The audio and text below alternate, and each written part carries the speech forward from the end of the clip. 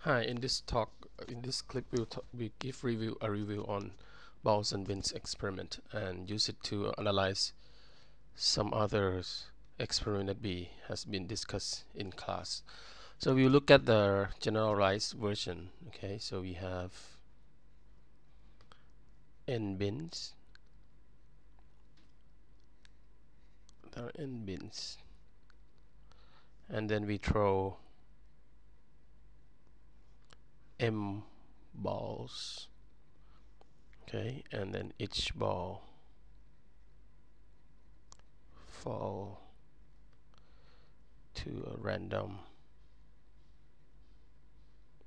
bin.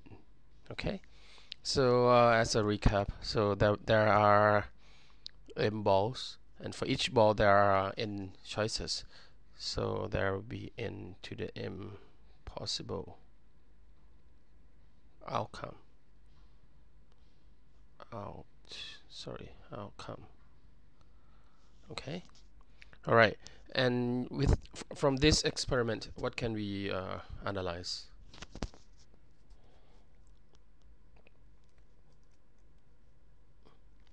First of all, we can analyze the number of empty bins.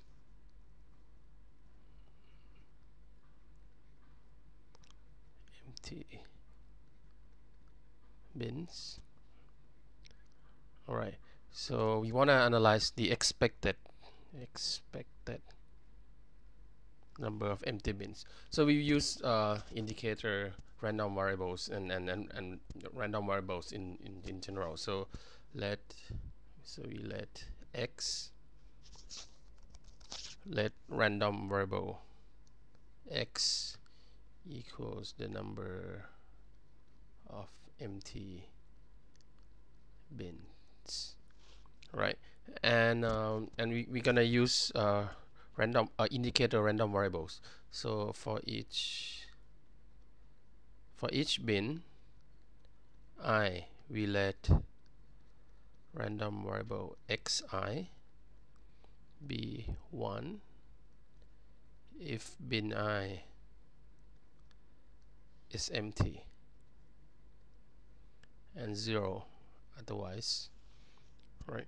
And from here we know that what do we know? We know that x equals the sum of I from 1 to n of xi, right? And from this, since these two are equal, then if this implies expected value of x, expected value of the number of empty bins equals expectation of the sum I equals 1 to n from xi, right? And because of linearity of expectation, we know that this equals the sum of the expectation of sum equals the sum of the expectation, right? So now what is left is to analyze this term.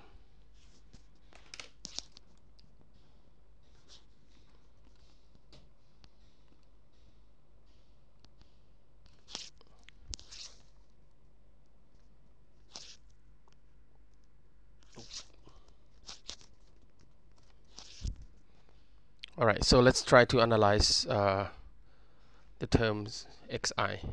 So xi, so we have that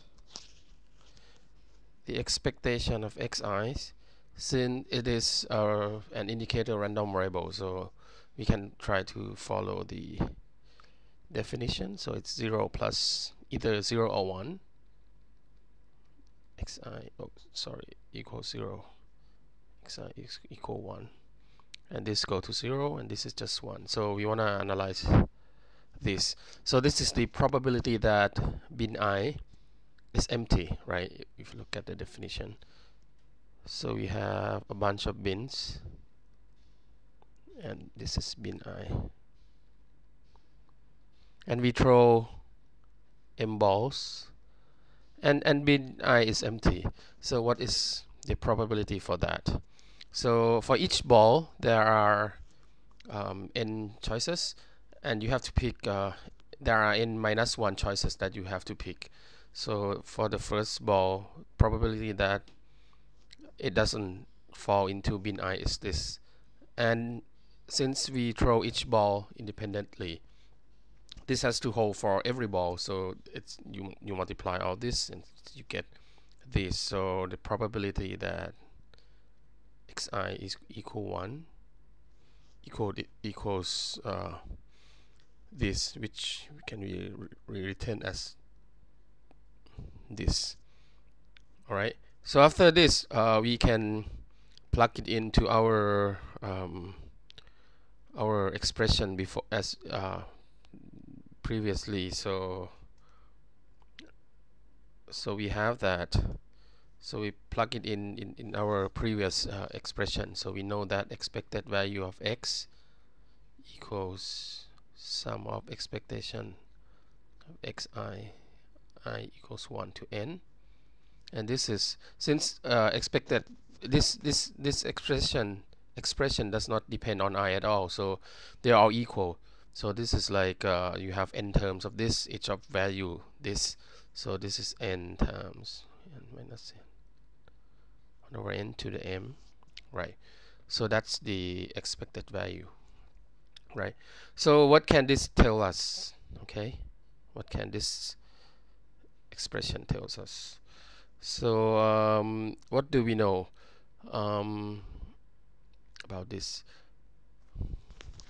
So we know that from this, what do we know? We know that if n equals m, so if we throw n balls into n bins, what we get?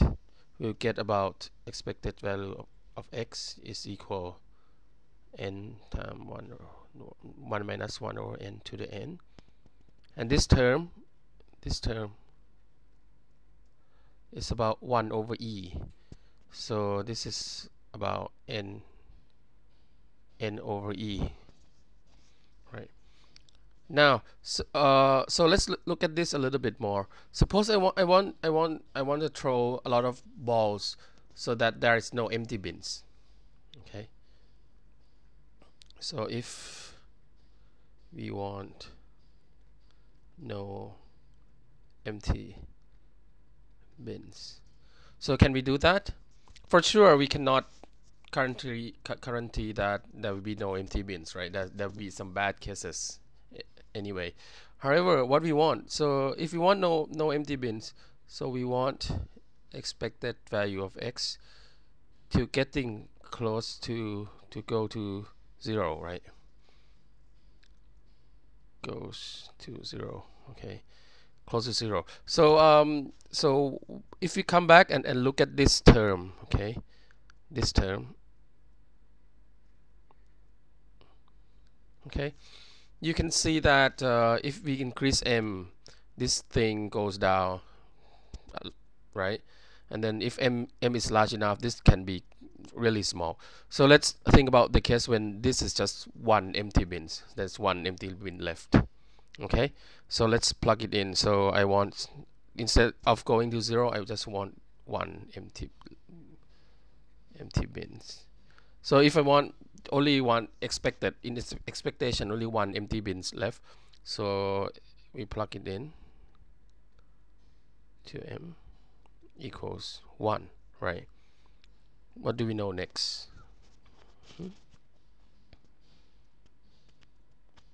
So if you plug this in, you can do some calculation and you get that. So I move into that. So you want m. So from this, let me erase something first. Okay.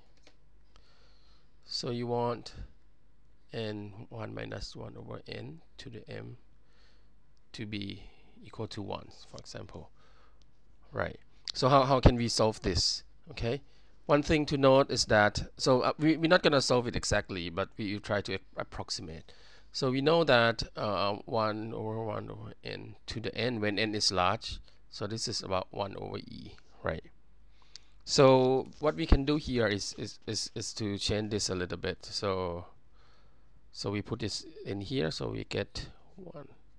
So we will rewrite the form, so it's to the n. and then this go to the m over n, right? So this is about roughly n, and this is 1 over e, right? 1 over e times m n, right? And if we want this to be 1, what does it mean? So it means that 1 over e has to go to 1 over n, right? So this is so this to be equal to 1, this term, okay, this term has to be large enough, but not too large.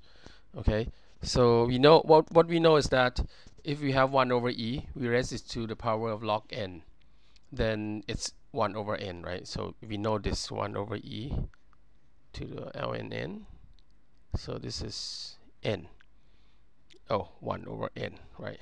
So the term, this term m over n should be roughly that, right? So we know that if we want this to go to 1, so we need m to the n to be equals to log n, and this imply m to be log n, right? Right. So this says that if we throw about this many balls, right, then we would expect just one empty bin. So if we do something like this a little bit more, we can increase the probability that there's no empty bins, right? And this, if you recall, okay, this is roughly the same bound that we talk about when we talk about the coupon collector.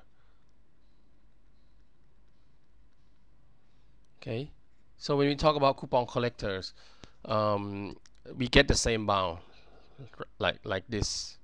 Okay, so a simple balls and bin experiment can sort of like give us some rough approximation on various things. Okay, so before we continue, let's think about the case when we talk about the birthday paradox. So for birthday paradox, we have n people, and we have n people, right, in a room, and sorry, m people in the room, and there are n possible birthday.